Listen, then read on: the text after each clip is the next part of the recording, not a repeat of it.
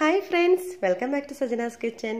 ഇന്നൊരു വ്യത്യസ്തമായിട്ടുള്ള രീതിയിലുള്ള ഒരു ബ്രെഡ് സ്പൈസി സ്നാക്കാണ് ഞാൻ തയ്യാറാക്കുന്നത്. ഇതിൻ്റെ ഒരു ഹൈലൈറ്റ് എന്ന് പറയുന്നത് ഒരു വൈറ്റ് സോസ് വെച്ചിട്ടാണ് ഞാൻ ഈ ഒരു സ്നാക്ക് തയ്യാറാക്കുന്നത്. അപ്പോൾ തീർച്ചയായും നിങ്ങൾക്ക് എല്ലാവർക്കും ഇഷ്ടപ്പെടും. നമുക്കൊരു ഈവനിങ് സ്നാക്കായിട്ടോ അല്ലെങ്കിൽ ഒരു പെട്ടെന്നൊരു ഗസ്റ്റ് വരുമ്പോൾ ഒരു വെറൈറ്റി ആയിട്ട് നമുക്ക് തയ്യാറാക്കാൻ പറ്റുന്ന ഒരു സ്നാക്കാണിത്. അപ്പോൾ നിങ്ങളെല്ലാവരും തന്നെ ഇത് ട്രൈ ചെയ്ത് നോക്കണം. ഫീഡ്ബാക്ക് അറിയിക്കാൻ മറക്കരുത്. അതുപോലെ നിങ്ങൾ ആദ്യമായിട്ടാണ് എൻ്റെ ഈ ചാനൽ കാണുന്നതെങ്കിൽ പ്ലീസ് ഒന്ന് സബ്സ്ക്രൈബ് ചെയ്തേക്കണേ. അതുപോലെ തന്നെ കുഞ്ഞു ബെല്ലൈക്കൻ ഒന്ന് ക്ലിക്ക് ചെയ്യൂ, എങ്കിലേ ഞാനിന്ന് പുതിയ വീഡിയോസിൻ്റെ നോട്ടിഫിക്കേഷൻ നിങ്ങൾക്ക് ലഭിക്കുകയുള്ളൂ. അപ്പോൾ ഈ ഒരു ടേസ്റ്റി ആയിട്ടുള്ള സ്നാക്ക് എങ്ങനെയാണ് തയ്യാറാക്കുന്നത് നോക്കാം. ഈ ഒരു ബ്രെഡ് സ്നാക്ക് തയ്യാറാക്കാൻ വേണ്ടി ആദ്യം തന്നെ നമുക്കൊരു സോസ് തയ്യാറാക്കണം. അതിന് വേണ്ടി 2 ടേബിൾ സ്പൂൺ ഒരു പാനിലോട്ടേക്ക് 2 ടേബിൾ സ്പൂൺ ബട്ടർ ചേർത്ത് കൊടുക്കാം. ബട്ടർ ഒന്ന് മെൽട്ടായിട്ട് വരണം.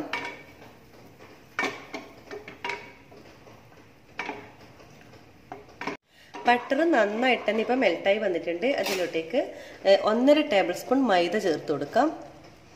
മൈദ അധികമാകാതെ ശ്രദ്ധിക്കണം. എന്നിട്ട് നന്നായിട്ട് തന്നെ ഇതൊന്ന് മിക്സ് ചെയ്തെടുക്കുക. കട്ടയില്ലാതെ ഇത് നന്നായിട്ടൊന്ന് മിക്സ് ചെയ്തെടുക്കുക. അപ്പോൾ നല്ലൊരു ബബിൾസ് വരും. അതുപോലെ തന്നെ നല്ലൊരു ബട്ടറിൽ കിടന്നിട്ട് മൈദ നല്ല ഒരു സ്മെല്ല് വരും. നന്നായിട്ട് തന്നെ മിക്സാക്കി എടുത്തിട്ടുണ്ട്. ഇങ്ങനെ ചെറിയ ബബിൾസ് വരുമ്പോൾ ഇതിലോട്ടേക്ക് 1 കപ്പ് പാല് ചേർത്ത് കൊടുക്കാം. ഞാനിപ്പോൾ ഫ്രഷ് പാലാണ് എടുത്തിട്ടുള്ളത്, ചൂടാക്കിയിട്ടൊന്നുമില്ല. ഫ്രിഡ്ജിൽ നിന്നും ഒരു അരമണിക്കൂർ മുൻപേ പുറത്തെടുത്ത് വെച്ചിട്ടുള്ള പാലാണിത്. അത് നമുക്ക് ഇതിലേക്ക് ചേർത്ത് കൊടുക്കാം. എന്നിട്ട് നന്നായിട്ട് തന്നെ മിക്സ് ചെയ്തെടുക്കാം. ഇതിന് നന്നായിട്ട് മിക്സാക്കി എടുക്കണം. ഇതിലോട്ടേക്ക് ഇതിനാവശ്യത്തിന് മാത്രമായിട്ടുള്ള കുറച്ച് ഉപ്പ് ചേർത്ത് കൊടുക്കണം. എന്നിട്ടൊന്ന് ജസ്റ്റ് ഒന്ന് തിളക്കുന്നവരെ ഒന്ന് വെയിറ്റ് ചെയ്യാം. അപ്പം നമ്മുടെ സോസ് ഒരു തിക്കായി വരുന്നുണ്ട്. ഇതിലോട്ടേക്ക് ഒരു 1/4 ടീസ്പൂണോളം കുരുമുളക് ചതച്ചതൊന്ന് ചേർത്ത് കൊടുക്കാം. നന്നായിട്ടൊന്ന് മിക്സ് ചെയ്യാം. ഇതിൽ കൂടുതൽ സമയം നമ്മളിനി ഈ സമയത്ത് നമ്മൾ അതായത് സ്റ്റൗ ലോ ഫ്ലെയിമിലായിരിക്കണം കേട്ടോ. ഹൈ ഫ്ലെയിമിൽ വെക്കുമ്പോൾ നമ്മുടെ സോസ് പെട്ടെന്ന് തന്നെ കരിഞ്ഞു പോകും. ഈ ഒരു പാകം മതിയാവും. കാരണം ഇപ്പം തന്നെ ഒരു ലൈറ്റായിട്ട് തിക്കുണ്ടാവും. ഇനി കുറച്ച് സമയം നമ്മൾ പുറത്ത് വെക്കുമ്പോൾ തന്നെ കുറച്ചും കൂടി കുറുകി വരും.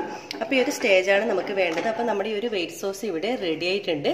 നമുക്കിത് വേറൊരു ബൗളിലേക്ക് മാറ്റാം. അപ്പോൾ നമ്മുടെ വൈറ്റ് സോസ് അവിടെ റെഡിയായി മാറ്റി വെച്ചിട്ടുണ്ട്. ഇനിയൊരു ബൗൾ എടുക്കാം. ഇതിലോട്ടേക്ക് 2 മുട്ട പൊട്ടിച്ചൊഴിക്കാം.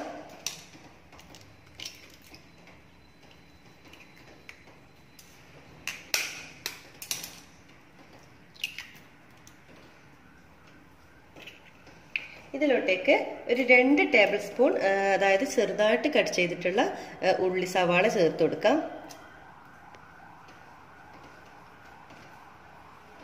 പിന്നെ വേണ്ടത് 2 ടേബിൾ സ്പൂണോളം ക്യാരറ്റ് ഗ്രേറ്റ് ചെയ്തത്, അതും ഇതിലോട്ടേക്ക് ആഡ് ചെയ്ത് കൊടുക്കാം.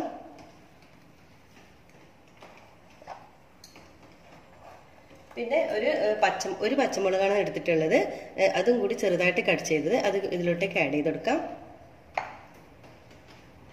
പിന്നെ 1 ടേബിൾ സ്പൂണോളം മല്ലിയില ചെറുതായിട്ട് കട്ട് ചെയ്തത്, അതുകൂടി ഇതിലേക്ക് ചേർത്ത് കൊടുക്കാം. പിന്നെ 1 ടേബിൾ സ്പൂണോളം ക്രഷ് ചെയ്തിട്ടുള്ള മുളകാണിത്, അതുകൂടി ഇതിലോട്ടേക്ക് ആഡ് ചെയ്ത് കൊടുക്കാം. പിന്നെ ഒരു യെല്ലോയിഷ് കളർ കിട്ടാൻ വേണ്ടി ഒരു നുള്ള് മഞ്ഞൾപ്പൊടി അതുകൂടി ഇതിലോട്ടേക്ക് ആഡ് ചെയ്ത് കൊടുക്കുന്നുണ്ട്. ഒരു കളർ കിട്ടാൻ വേണ്ടി മാത്രമാണിത്. പിന്നെ ആവശ്യത്തിന്, അതായത് മുട്ടയ്ക്ക് ആവശ്യത്തിനുള്ള ഉപ്പ് ചേർത്ത് കൊടുക്കാം. എന്നിട്ട് എല്ലാം കൂടി നന്നായിട്ടൊന്ന് മിക്സ് ചെയ്തെടുക്കണം. ഇപ്പോൾ നന്നായിട്ട് തന്നെ മിക്സ് ചെയ്തെടുത്തിട്ടുണ്ട്. ഇതിലോട്ടേക്ക് 1/2 കപ്പ് പാല് ചേർത്ത് കൊടുക്കാം. ഇത് നേരത്തെ എടുത്തിട്ടുള്ള അതേ പാല് തന്നെയാണ്, ചൂടാക്കിയിട്ട പാലല്ല, നേരത്തെ എടുത്തിട്ടുള്ള പാല് തന്നെയാണ്. അത് 1/2 കപ്പ് ഇതിലോട്ടേക്ക് ചേർത്ത് കൊടുക്കുന്നുണ്ട്. ഇത് നന്നായിട്ടൊന്ന് മിക്സ് ചെയ്തെടുക്കണം. പിന്നെ ഇതിലോട്ടേക്ക് നമുക്ക് ചേർത്ത് കൊടുക്കേണ്ടത് 1 ടേബിൾ സ്പൂൺ കോൺഫ്ലവർ ചേർത്ത് കൊടുക്കാം. ഇത് കോൺഫ്ലവർ ഇല്ലാത്തവർക്ക് ഒരു ടേബിൾ സ്പൂൺ മൈദ ചേർത്ത് കൊടുത്താലും മതിയാകും. അതായത് ഒരു നല്ലൊരു കോട്ടിങ് കിട്ടാൻ വേണ്ടിയാണ്. ഇത് നന്നായിട്ട്, അതായത് ഈ ഒരു കട്ടയൊന്നും ഇല്ലാതെ നന്നായിട്ടൊന്ന് മിക്സാക്കി എടുക്കണം. അപ്പോൾ നമ്മുടെ ബാറ്റർ ഇവിടെ റെഡി ആയിട്ടുണ്ട്. ഒരു പാൻ വെച്ചിട്ട് ചൂടാകുമ്പോൾ അതിൽ ഓയിൽ ഒഴിച്ചു കൊടുത്തിട്ടുണ്ട്. ഇതുപോലെ ഒന്ന് ചുറ്റിച്ചെടുക്കാം. ഇതിലോട്ടേക്ക് ഞാനിപ്പോൾ 6 സ്ലൈസ് ബ്രെഡാണ് ഞാൻ എടുത്തിട്ടുള്ളത്. നമ്മൾ നേരത്തെ തയ്യാറാക്കിയിട്ടുള്ള നമ്മുടെ ഈ ഒരു കൂട്ടിലോട്ടേക്ക് ബ്രെഡ് ഇട്ട് കൊടുക്കാം. എന്നിട്ട് നേരിട്ട് തന്നെ നമ്മൾ വെച്ച് കൊടുക്കാം.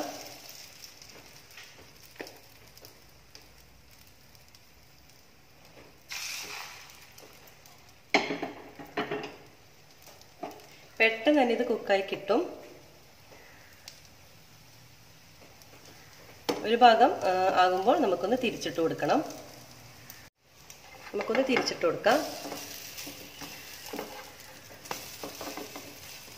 ബ്രെഡ് ആയതുകൊണ്ട് തന്നെ പെട്ടെന്ന് തന്നെ മൊരിഞ്ഞ് കിട്ടും. അപ്പോൾ നമ്മുടെ ബ്രെഡ് രണ്ട് ഭാഗവും നന്നായിട്ട് തന്നെ മൊരിഞ്ഞ് കിട്ടിയിട്ടുണ്ട്. നമുക്കൊരു പ്ലേറ്റിലോട്ടേക്ക് മാറ്റാം.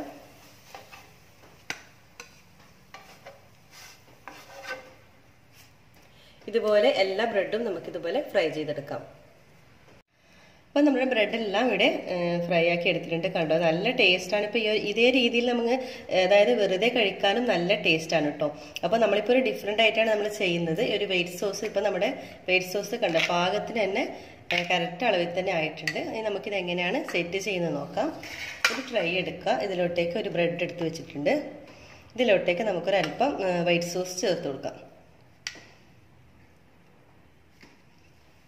ഇതിൻ്റെ എല്ലാ ഭാഗത്തോട്ടേക്കും ഇതൊന്ന് സ്പ്രെഡ് ചെയ്ത് കൊടുക്കാം.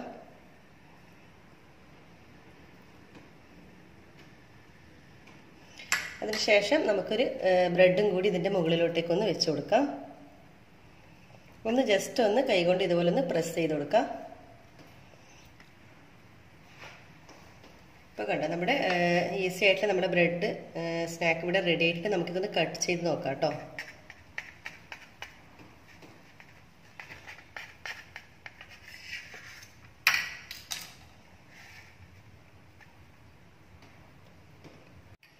അപ്പോൾ കണ്ടോ, നല്ല ടേസ്റ്റ് ആയിട്ടുള്ള നമ്മുടെ ക്രീമി ആയിട്ടുള്ള നമ്മുടെ വൈറ്റ് സോസ് വെച്ചിട്ടുള്ള നമ്മുടെ ഈ ഒരു ബ്രെഡ് സ്നാക്ക് തയ്യാറായിട്ടുണ്ട്. നല്ല ടേസ്റ്റാണിത്. ഇതുപോലെ നിങ്ങളൊന്ന് വെറൈറ്റി ആയിട്ടൊന്ന് ട്രൈ ചെയ്ത് നോക്കൂ. നല്ല ടേസ്റ്റ് ആയിരിക്കും. സൂപ്പർ ടേസ്റ്റാണ് കേട്ടോ. കുട്ടികൾക്ക് ഏറെ ഇഷ്ടപ്പെടും. അല്ലെങ്കിൽ ഒരു ഗസ്റ്റൊക്കെ വരുമ്പോൾ നമുക്കൊരു വെറൈറ്റി ആയിട്ട് തയ്യാറാക്കാൻ പറ്റിയ നല്ലൊരു ഈസി സ്നാക്കാണ് കേട്ടോ ഇത്. അപ്പോൾ നിങ്ങളെല്ലാവരും തന്നെ ട്രൈ ചെയ്ത് നോക്കണം. നിങ്ങൾക്ക് എല്ലാവർക്കും ഇഷ്ടമായി എന്ന് കരുതുന്നു. അതുപോലെ തന്നെ ഇതുവരെ സബ്സ്ക്രൈബ് ചെയ്യാത്തവരുണ്ടെങ്കിൽ തീർച്ചയായും സബ്സ്ക്രൈബ് ചെയ്യണം. ലൈക്ക് ചെയ്യാനും ഷെയർ ചെയ്യാനും മറക്കരുത്. അതുപോലെ കുഞ്ഞു ബെല്ലൈക്കൺ ഒന്ന് ക്ലിക്ക് ചെയ്യുമെങ്കിലേ ഞാനിന്ന് പുതിയ വീഡിയോസിൻ്റെ നോട്ടിഫിക്കേഷൻ നിങ്ങൾക്ക് ലഭിക്കുകയുള്ളൂ. അപ്പോൾ എല്ലാവർക്കും ഒരിക്കൽ കൂടി